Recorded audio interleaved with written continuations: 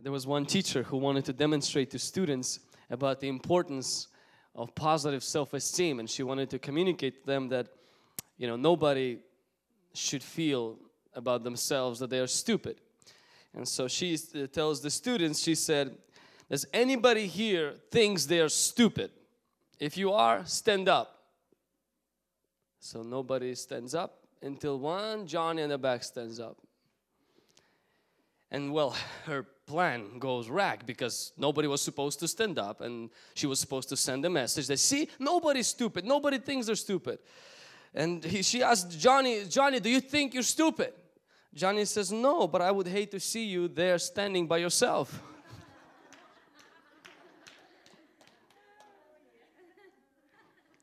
God is good. And all the time. Amen, amen, amen, amen. This is a good day to be alive. This is the good day to be in church. Amen.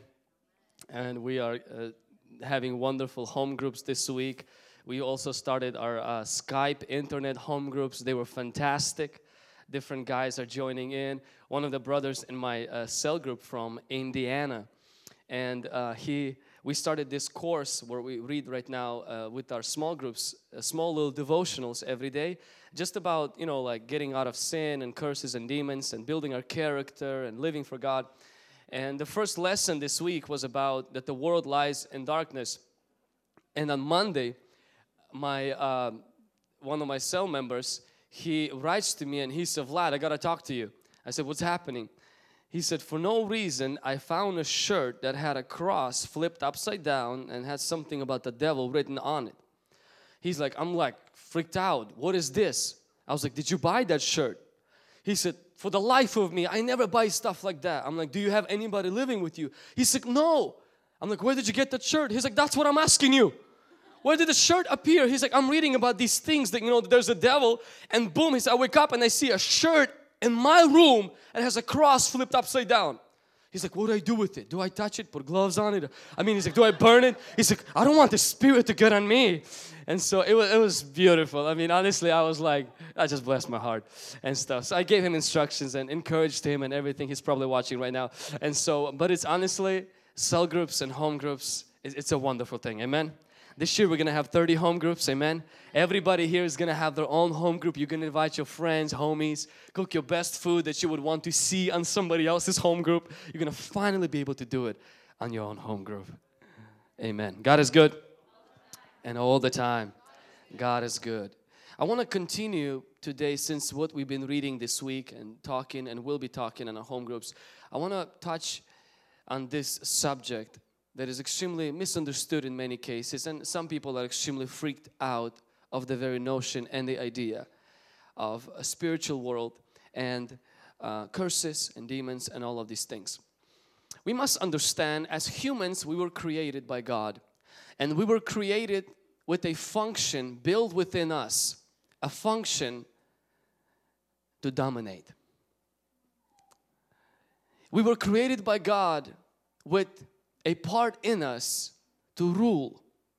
God made us in His image, and God reigns and God rules. And God made us with this function. He told Adam and Eve, He says, have dominion over all creeping things. Anything that's creepy, God gave you dominion over.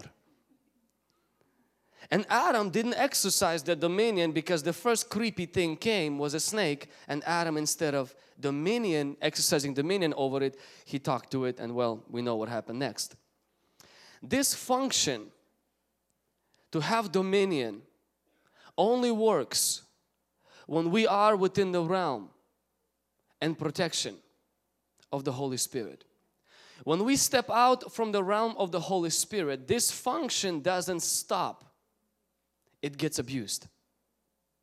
For example, we had another cell group member this week who could not join Skype because he couldn't download Skype to his phone. He couldn't download an app to his phone. The reason why is because his debit card expired supposedly.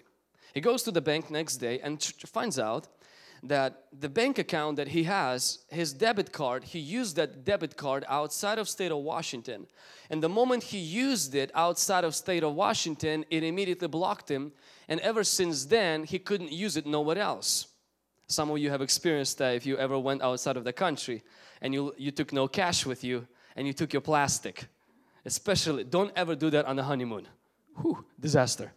And so because you go in, you slice it and it blocks you, and who are you? Then it calls police, and you look like you are a thief. And so this particular gentleman, he's saying that my car was blocked because what he did not know is this card that had great privileges, it had money, it has so many great things, but it only worked within the perimeters of the limits that the bank who issued it to him set for him. We must understand, God gave you dominion, but the God who initiated and who released that dominion to you and me, He also put perimeters for that dominion. And when we step out from the perimeters of what God outlined for us, that dominion is like debit card, it stops working. Actually, be more correctly, it doesn't stop working. What we usually do with that dominion is we abuse it. Let me give you an example. Anytime you don't have authority over the enemy, you will always seek to have authority over another human. Anytime you don't have dominion over Satan, you will always strive to dominate a human. I know that. I see little kids after Sunday in the parking lot. When one child is older by 3 years than the other child, and the other child doesn't obey the older child, I will not mention names here, and the older child, pow, in the face, slaps it. I look at it, I was like, what are you doing? She doesn't listen to me. I was like, you don't have to kill her. I'm thinking, what would happen if you give that kid unlimited power? Hitler would look like a baby. We blame Hitler. We blame this great big man who did great bad things in this world, and we say, oh, look at that. Look how monstrous. That same function to dominate is within you and within me. The only difference between you is that you never got as much power as he did, and if you would, you probably could have done worse. Because outside of God's presence, the function to dominate does not stop. It gets abused. Men abuse women. Women, they begin to abuse their children or begin to abuse others. Boyfriends with their girlfriends. We begin to abuse the power that God gives us. Why? Because that power functions properly when we are in the presence of God, and that power is so that we can have dominion over Satan. God never gave us dominion over one another. What do humans do when we dominate them? They rebel. But humans change when we love them. What do demons do when we dominate them? They flee. And we're supposed to have dominion over Satan. And then we will not seek to have dominion over one another. Today I want to encourage you. God has built you with dominion, a desire to dominate. You want to rule something, it's within you. And if you're a woman, that desire is doubled. You want to control something. That's a good desire, it's made by God. But you must understand, within the perimeters of God's presence, that desire is to dominate Satan. Rule yourself, your mouth, not your mom. Rule your thoughts, not your boyfriend or your husband. To rule your own spirits, not someone else. When we step out from the boundaries of God's presence, the function to dominate doesn't stop working. It gets abused and many people suffer. It's not religion that brought so much harm. It's men who took the function to dominate outside of the perimeters of God's presence, and that function made them monsters. You and I are prone to be monsters because you're created with ability to have dominion. But that dominion only gets abused outside of the perimeters of God's presence. Can somebody say amen? We live in a culture today, just last few days I've been getting text messages, it's all over the news, in the place in Oklahoma where they removed the 10 commandments.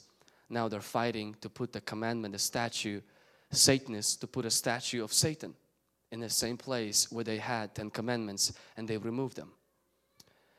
In the culture we live in today, it's becoming more and more celebrated, the issue of occult and darkness, the issue of Satanism, and the issue of practicing things that literally bring demons into our life. The first time I personally had an encounter with a demonized person was here at this church after a youth service. We had a youth service about this type on Thursday night. One gentleman, I will not mention his names, came to the service. It was his first time.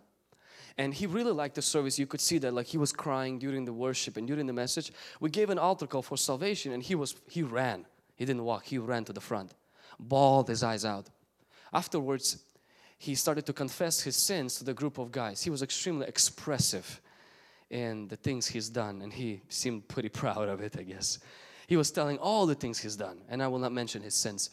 And after he was mentioning, I came up to the group. It was right there by the door, and he started to mention how at particular time of his life he made a deal with the devil. And out of curiosity, I asked him, what kind of deal? He said, you know, I had a real paper. I read the book of Satan, and I wrote in the paper that I will give my soul to the devil if he will make me this and that. And I said, and what happened? And he said, what happened is that at night I started to experience very big nightmares, and I started to have visions of hell. And I said, and? And he said, after that I realized this is bad, so I tore the deal that I wrote in the paper into pieces, throw it away, threw the books, occultic books, and I went to church.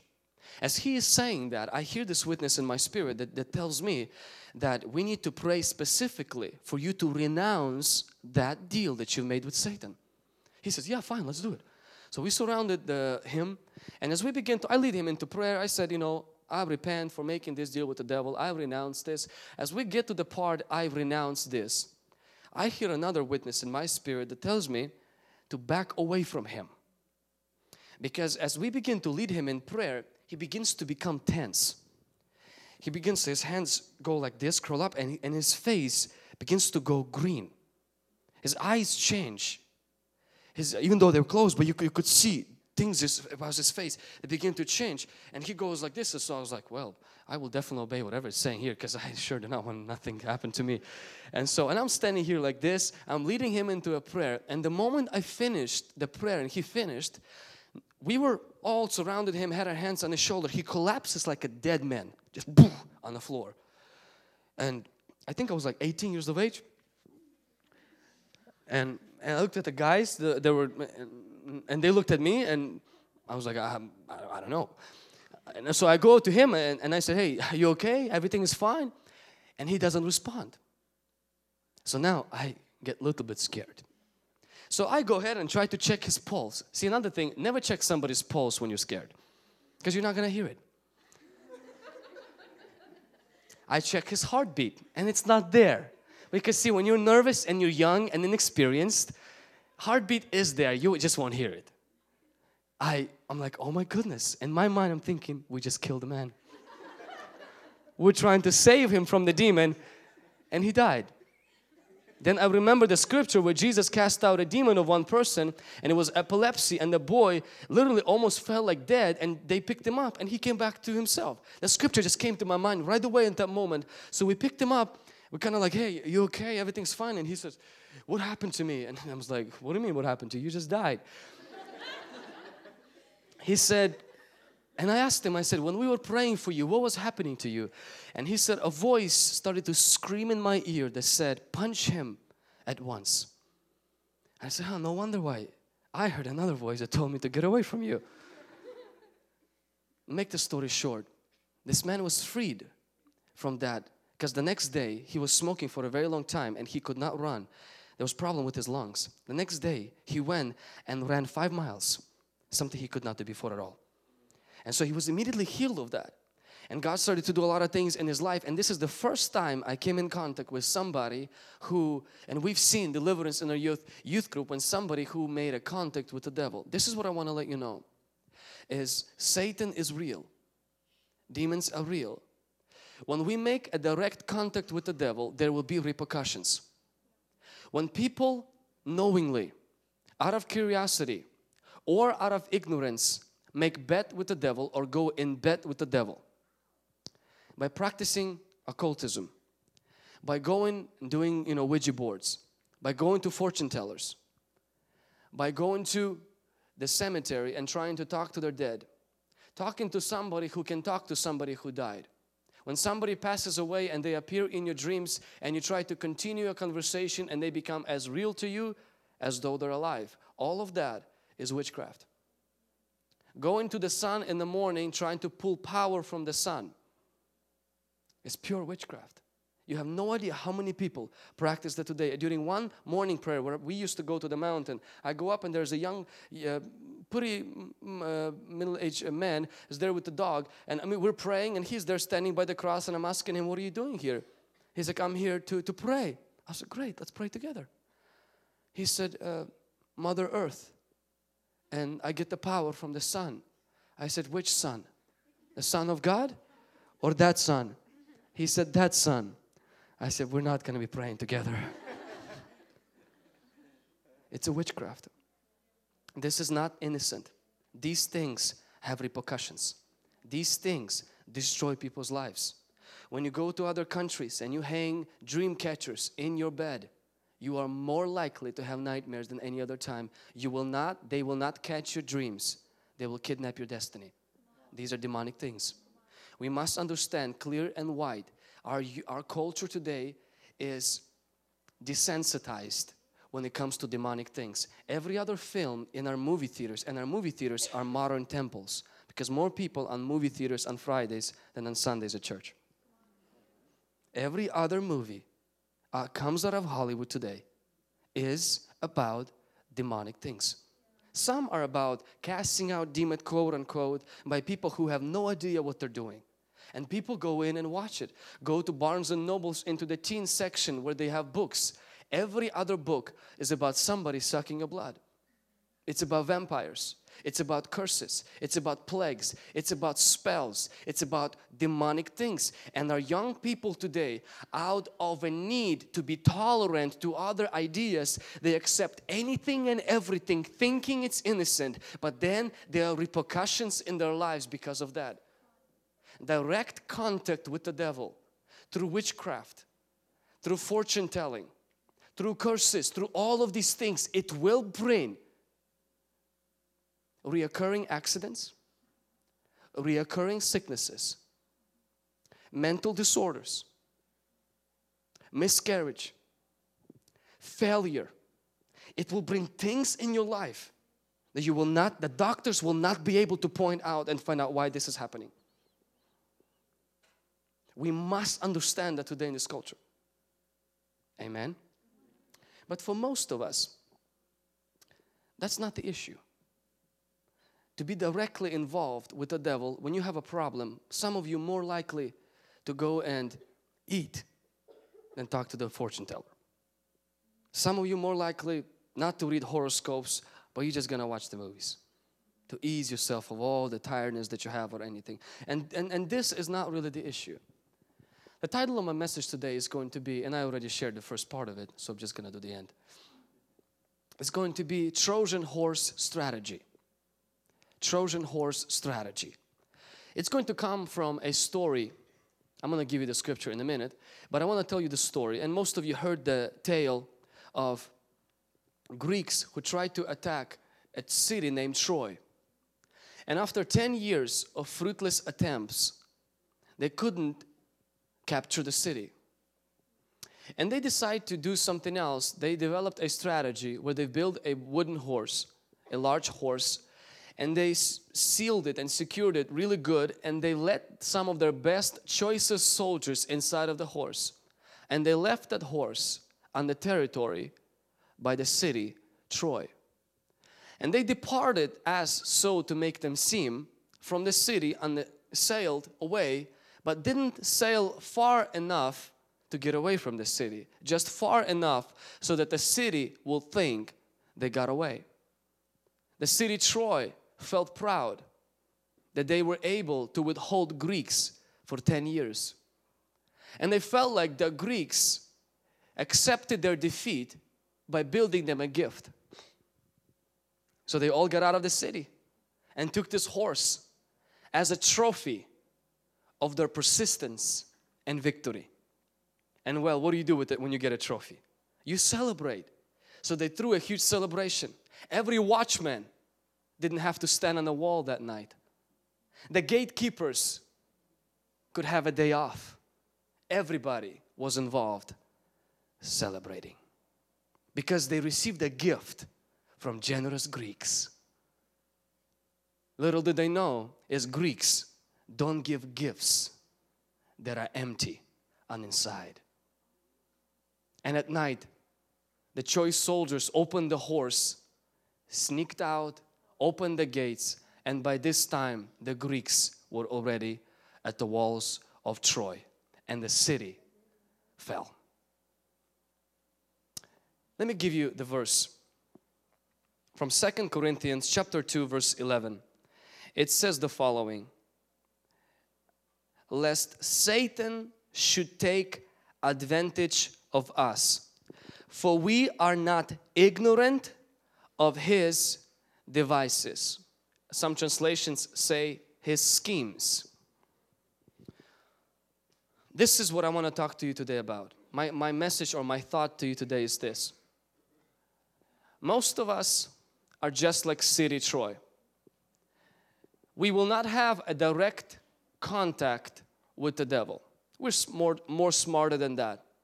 We will stay away from anything that has to do with witchcraft. And Satan knows that. But he has a strategy almost similar as the one of Greeks. It's been his strategy all the time. That when he knows that he cannot get through directly, what he does is he sends you something that comes as a form of a gift. And when you're ignorant, you think it's empty of anything. It's just a gift. It's just a this or that. And you welcome it into your life, seeing nothing bad in it. And as you welcome it into your life, sooner or later you begin to see that life is begin to fall apart. You begin to see things are begin to be shattered because the enemy came in not as a Greek, but as a horse. Let me remind you, the first time the Bible mentions Satan or the Bible mentions his activity on this earth, it's in Genesis chapter 3. And it mentions him and it says this, and the serpent, it's talking about Satan, was more cunning than any other creatures, any other animals. What does that mean? That means that Satan's number one characteristics that we must know about is this, is sneaky, slicky, cunning, scheming, not honest. If you are curious and ignorant, he will play you, fool you, and he will win.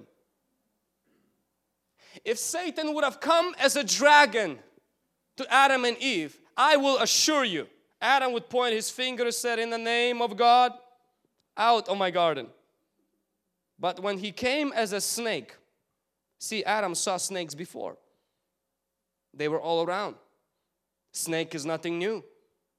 We've seen snakes before.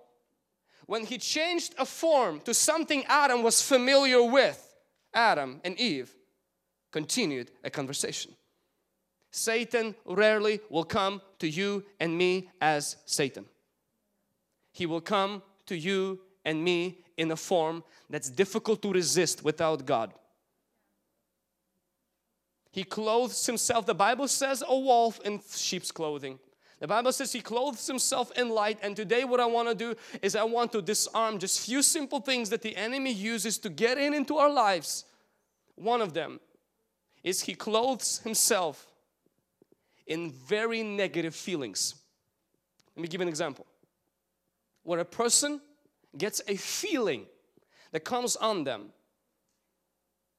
to do something stupid. It just comes on them.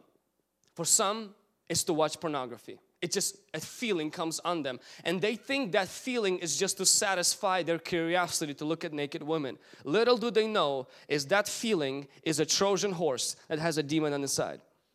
And when you welcome that feeling inside and you yield to that feeling that feels so hard to resist and you welcome it in, you think you are having a fun of your life. But little do you know, you're also allowing an enemy to come inside and to torment your life. For some people, it's that feeling that comes on them of indifference and apathy. The moment it comes time to pray, just something comes on them that they cannot get out from bed. And you might think, oh, they're tired. No, it's a Trojan horse. Who would want you not pray? You want to pray. It's a Trojan horse. It's not just a feeling. How do I know it's not just a feeling? You are a 150-pound body. You're telling me that that feeling can hold that body in the sofa? Of course not. That's not a feeling. It's something else there. How come people can come to church after work 2 minutes into the message and they're falling asleep? But after work they can drive for 6 hours to Seattle and not even blink. What is that? I'm just very tired.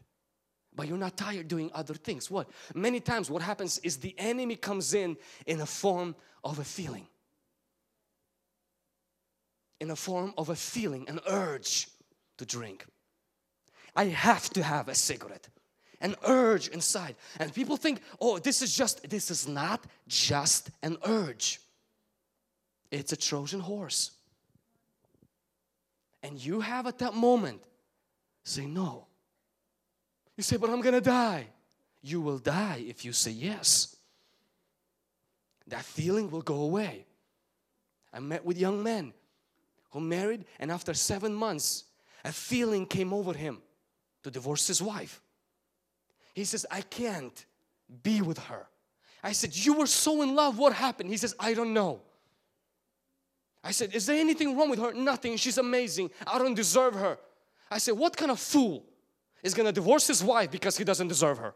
Every man dreams to have a woman he doesn't deserve. I said, are you crazy? He said, no. He said, something just comes. It came on me. I said, do you know that your daddy had this exactly same thing? How many wives did your daddy have? How many children in different countries? He told me, I said, this is exactly what your daddy let in. And look what it did to him. Are you happy about your family? He said, no. I said, you have to tell the Trojan horse, stand outside. I have no place for you inside. And you have to reject that feeling. But he says, if I reject it, I will end up with the woman I don't love. I said, don't lie to yourself. That feeling, if you reject it, your feeling of love will come back. It came back. It was 4 years now. It's possible.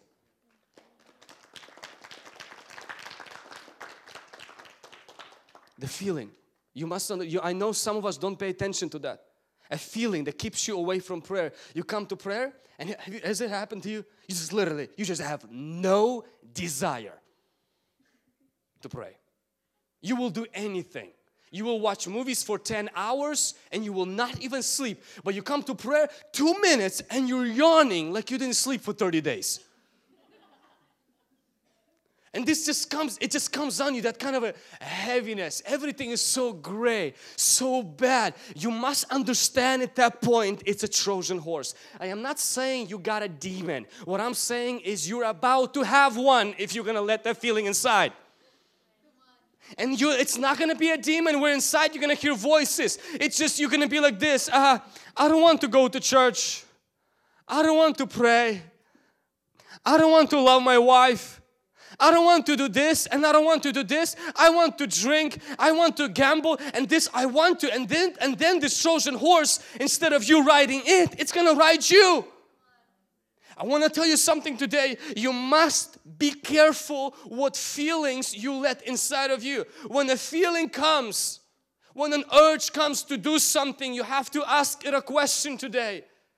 Is there something inside of that horse, or is that horse empty? If that feeling causes me not to want to pray, If that feeling causes me wants to do things that are not good, I have to resist it. And let me tell you something up front. It's gonna seem like similar to dying in that moment. For next 2, 3, 4, 20 minutes, it will seem like you are going to die. You know what's gonna die? The devil. It's him who's dying. And you have to watch him die. Stand your ground and say, no, my life is gonna be happy and positive. And I'm not letting that inside of my life in Jesus' mighty name. Because somebody say amen. The second Trojan horse that comes to people's lives is in the form of a thought. In the form of a thought. In the form of a thought. Let me give you an example. The Bible says about Judas who betrayed Jesus. In John chapter 13, it says, and Satan put into Judas' heart to betray Jesus. Now think about it with me. Did you think that Judas one day was sitting with Jesus and there came Satan and said, hi Judas, hi Satan. Did you think that Satan said, hey Judas, I'm devil, I'm going to hell, and you want to kill Jesus? Yes, Satan, I would love to do whatever you want. Anything else to go with that? French fries perhaps? Do you think that's how it happened? Oh, of course not. I don't think Judas ever knew that the thought that was circulating in his mind was sent straight from the devil. I think the thought that was circulating in his mind looked profitable and suitable, convincing and good. Somehow it looked good to him. If Judas would have smelled that it was from the devil, he knew Jesus. He cast out demons himself. See, Satan comes in the form of a thought. You're ugly. Now you will say, that thought is not from the devil. Who is it from? It's from me. No, it's not from you, because you want to be beautiful. It must be from God. That's not what His Word said. It did not come from the space, and aliens didn't send it either. It comes from the enemy. And this is what happens when you let that thought in. You will either go being promiscuous or anorexic and die. That thought is not innocent. When a thought comes in, nothing ever will happen good to you. It's not just innocent thought. That thought inside carries power of the enemy. That once it comes in, it's like a grenade. It will explode. Judas, I don't think Judas ever thought, the thought that was circulating, I'm going to make a little money on the side, and Jesus probably will get out of this whole circulation with Pharisees. I don't think Judas even thought this is coming as a Trojan horse and the enemy has a plan to destroy his life, until it was too late and he was too ashamed to admit that he struggled with those thoughts, and until he was too weak to resist when the thoughts developed into a full dragon on inside. I want to tell you today, catch little foxes. Catch the enemy at the gates. When a thought comes in and it's hard to resist.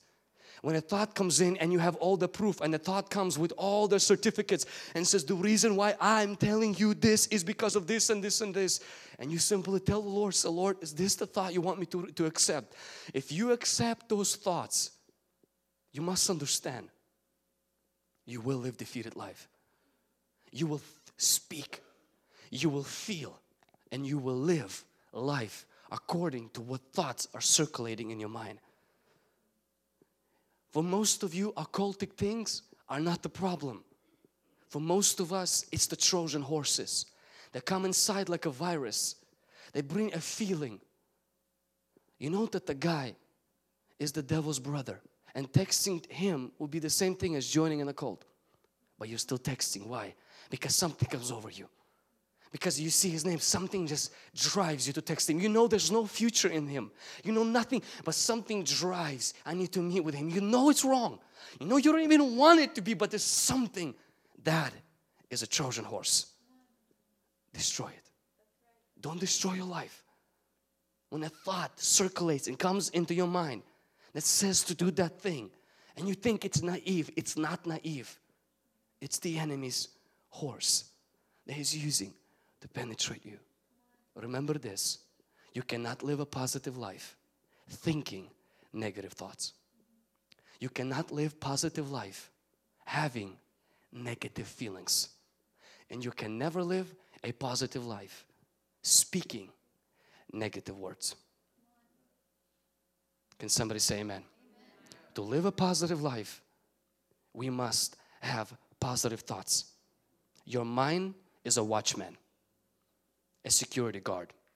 If a security guard sleeps and watches movies, you should fire him. And some of you, that's exactly what your mind does. Your mind is an open door. Anybody and everybody that wants to write it goes through. Anything comes to your head, it's going to come out of your mouth. You never think of what you speak. You just speak and then you think. And that's why you get in trouble. Your mind has to be a security where not anything passes through. You need to put a watchman on the wall in your mind. You must understand, God has good thoughts toward you. God does not think you're stupid. God does not think you're a failure. God does not think you're an accident. God has no depressing thought inside of His head. Nowhere about you, which gives you permission not to have any other thoughts about you that God doesn't have about you. Can somebody say amen? Prophet T.B. Joshua said, to that extent that we think the thoughts of God will be the extent we will walk in the power of God. Your thoughts are very important.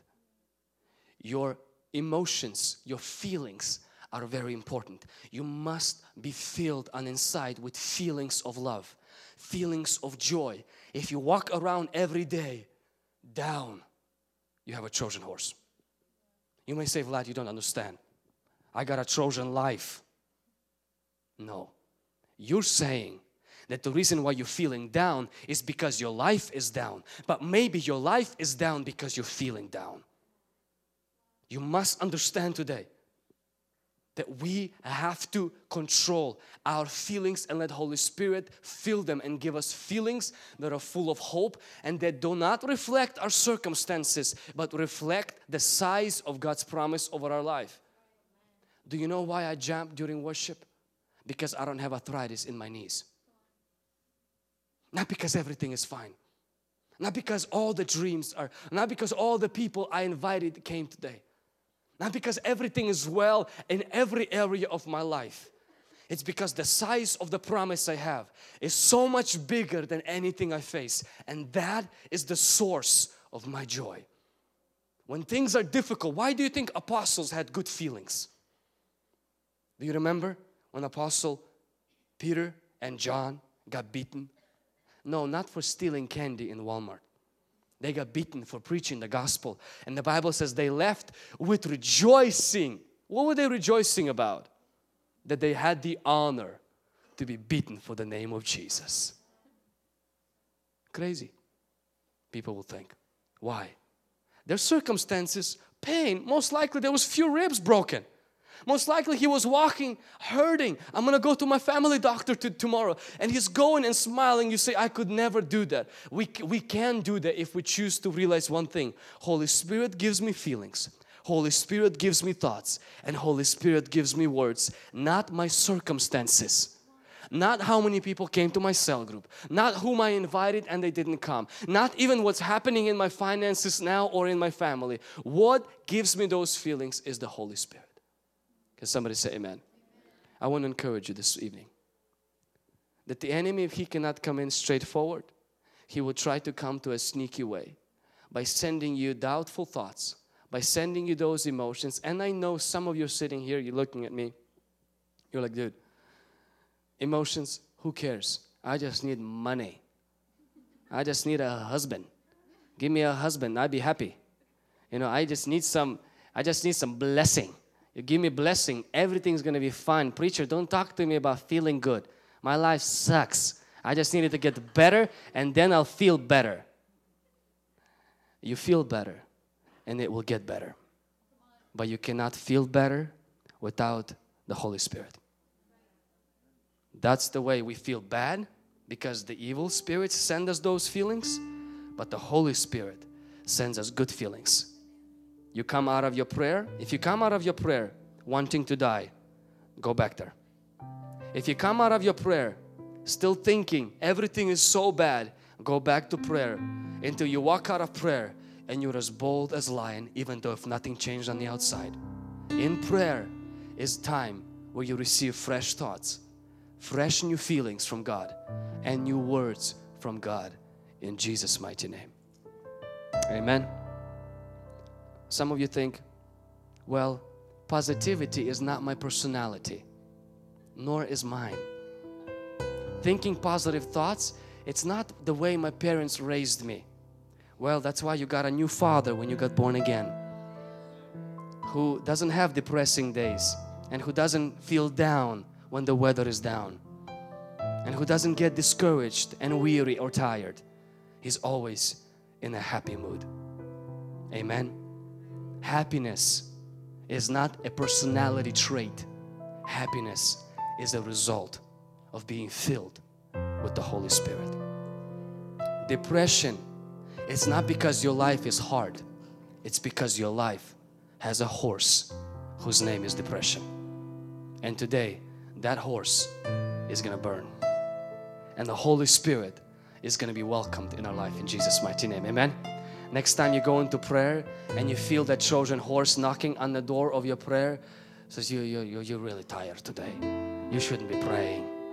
You say, listen, horsey, it's a wrong stall. You got a wrong house. You got to get out of that in Jesus' mighty name. Can somebody say amen? Next time you're in a computer and something creeps over your shoulder that tells you that you need to go on that website, you look it back and you say, devil, go to hell. That's exactly where you have to send him. That's what I teach people. When a bad thought comes to my mind, sometimes I will even say it in the shower. I will say it in front of other people really quietly. When something comes in my mind, and sometimes it's weird, you're simply doing something godly or you're doing just something, minding your business, and just boom, it comes into your head. Like, where is that from? And I've developed my mind that when that happens, I know this might not be scriptural, but I, under my breath, this is what I say. Go to hell, Satan, in Jesus' name. Now it's scriptural because that's where he's going to go. I do not want that thought to be in me. And one more thing before we pray. Remember this, a thought and a feeling cannot be fought with a thought and a feeling. It can only be fought with words. What that means is this, when you have a negative thought, it will not go away when you try to think a positive thought to overcome the negative thought. It will only go away when you speak a positive word against that thought. Only then the thought will subside. If you in your mind, people will look at you and say, what's going on with you? You're like, well, two thoughts are fighting. And then afterwards you're like, you know what? They both were fighting and I'm the one who's lost. I'm the one who's discouraged. I'm the one who's depressed. They were fighting and I'm the one who's weary. You know why? Because when Satan came to Jesus, most theologians agree, it wasn't a real Satan. It was in the form of a thought. How did Jesus fight him back? Not back with a thought, back with the word. You have to speak. When you feel down and you say, I don't want to pray, you have to say, I am strong. God is on my side and I want to pray. When you feel lustful and horny and the spirit of horniness comes on you, you have to say, I am holy, I am pure, and I do not want to sin. When you feel an urge to drink, you say, I love water, I love juice, and I love coffee. When you feel an urge to go and smoke and you feel just an urge, you simply say, I love my health, do not want to kill my lungs and my kidneys and my body. I do not gonna do that in Jesus' name. When you say it, you feel relief. When you think it, you're gonna have a headache. Can somebody say amen? I'm not telling you something that I don't live, and I'm not telling you something you cannot apply tomorrow. I'm telling you something you can put into practice, tonight, and put into practice tomorrow. Satan comes as a Trojan horse in the form of a thought, in the form of an emotion. The way these are stopped is when I get filled with Holy Spirit, and in the moment of my temptation, I speak. You may say, but what if other people think I'm crazy? It's fine. Satan won't think you're crazy. He will think you're victorious. He will know that. Can somebody say amen? Amen. I want you to bow your heads and close your eyes just for a moment. Lord, I thank you for this word, and I thank you for every person that is in this room tonight. I ask you that these words will go deep into our hearts, and I pray that tonight, Lord, we will make a decision no longer to let the enemy come in as a Trojan horse, come in through feelings and through different thoughts and occupy our minds and our lives, God. Give us the courage to discern. Give us the ability, God, to resist the enemy when he comes in, Father, in Jesus' mighty name.